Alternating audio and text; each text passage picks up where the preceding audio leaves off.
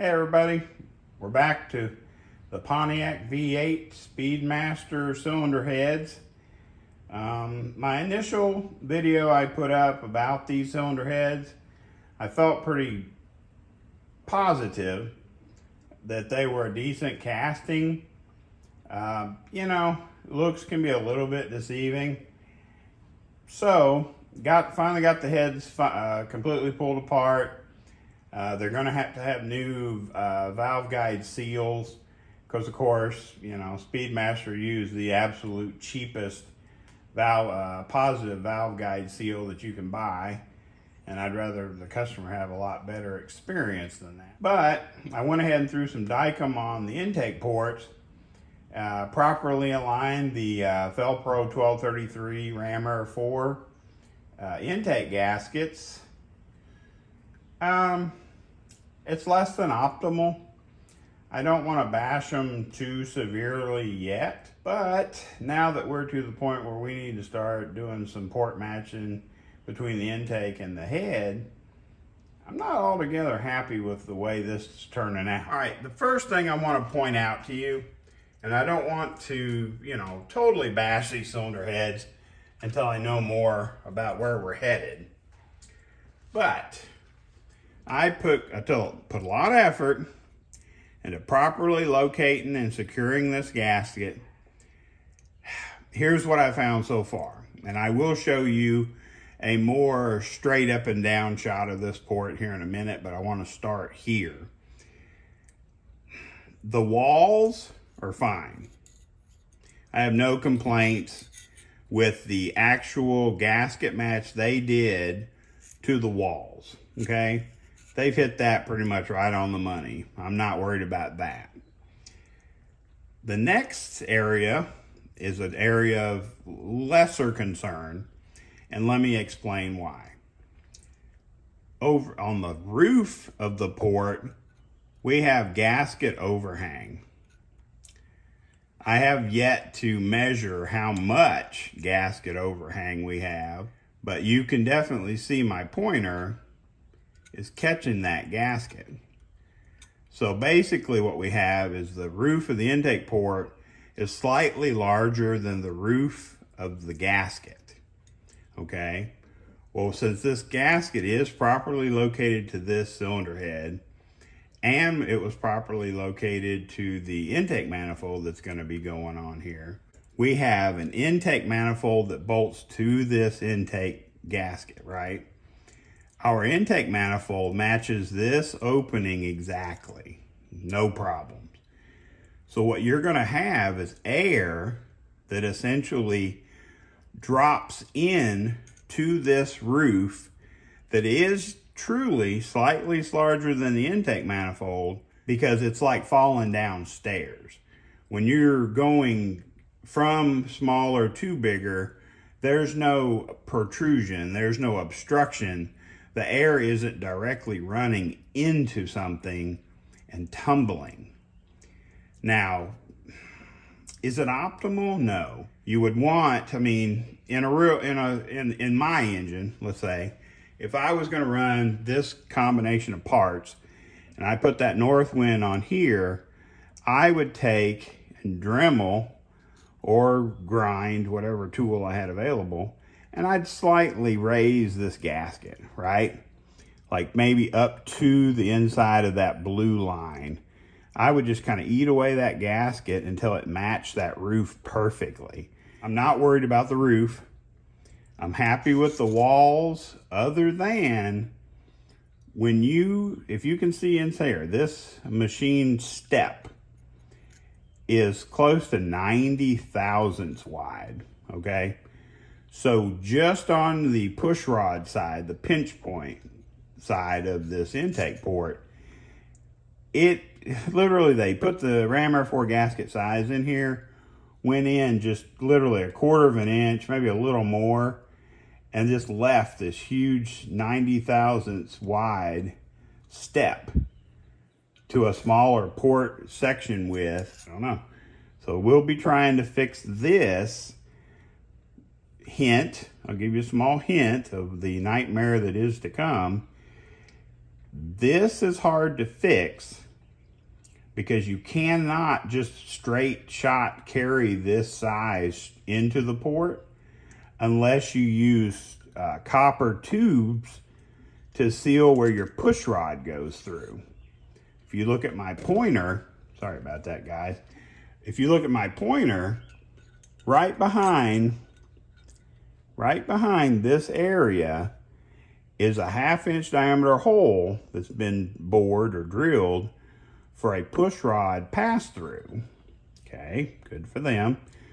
The problem is that hole is right behind this wall.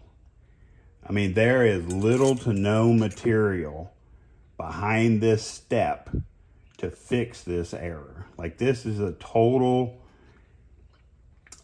lack of judgment. Let's just say they didn't look far enough ahead when they were creating this head and this port to know this is not acceptable. And I'm going to have to try. My goal is to be able to correct this issue without having to tube my push rod holes. Knock on wood, everybody say a prayer for me, because this, I think, is going to be a challenge. But I'm going to give it I'm going to do my best, see what I can do. Look at that little gem. Do you see the floor of the port that's blue? Yeah, normally you don't mess with the floor of a port.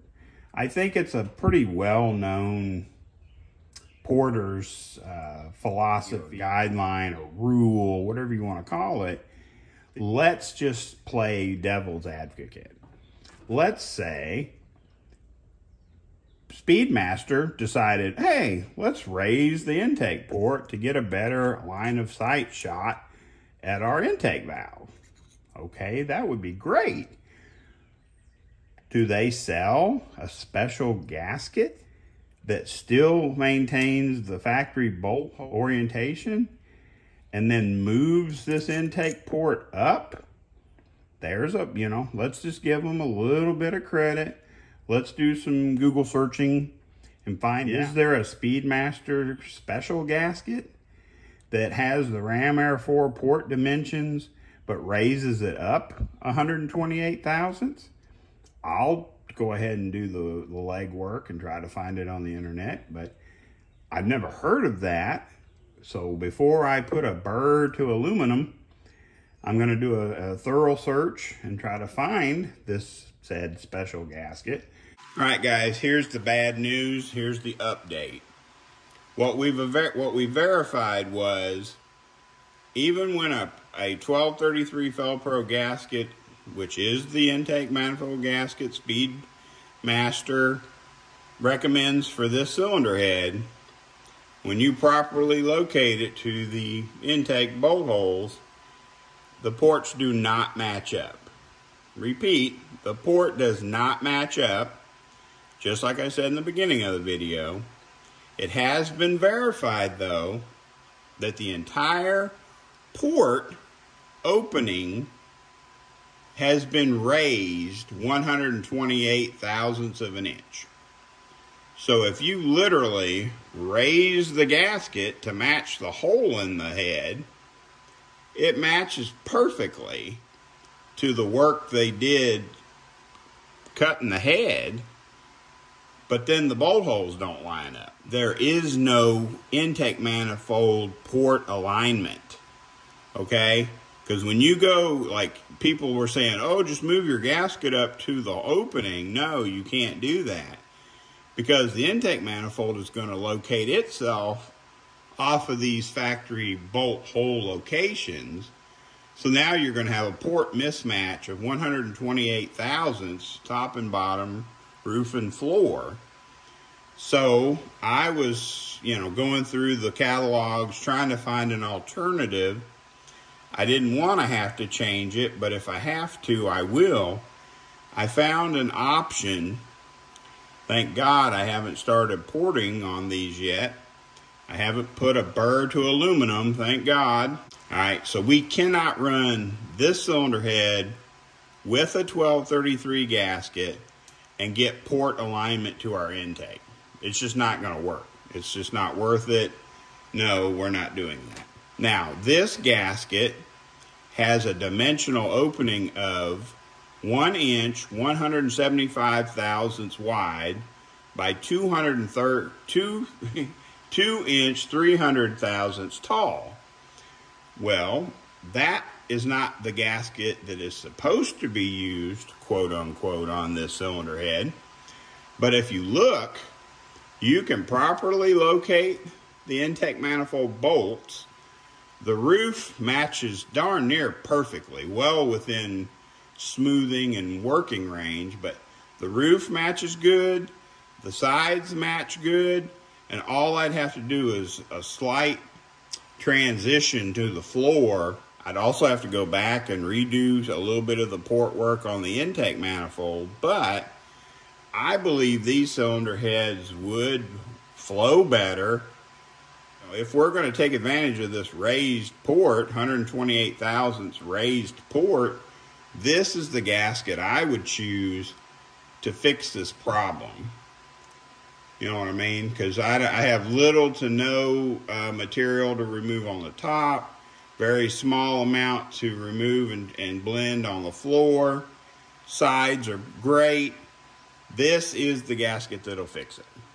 But my customer was able to get in touch with Speedmaster's tech department, and they are going to consult with their Pontiac, I guess, cylinder head division or something.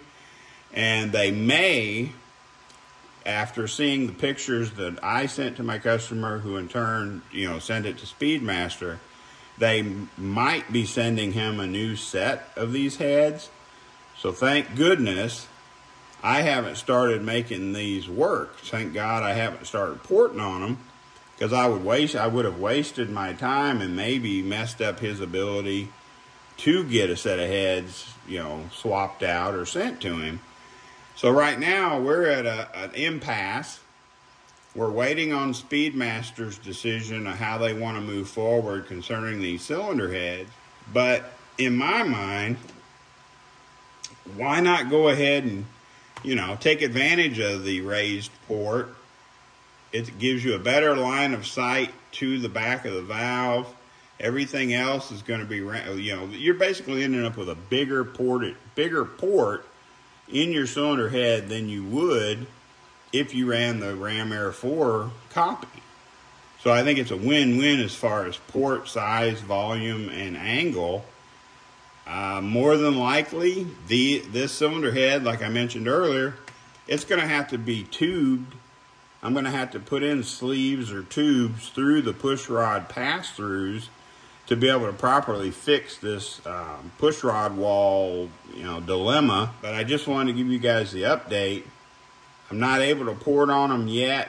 I'm not able to make them work because, I don't know. We're still waiting on Speedmaster.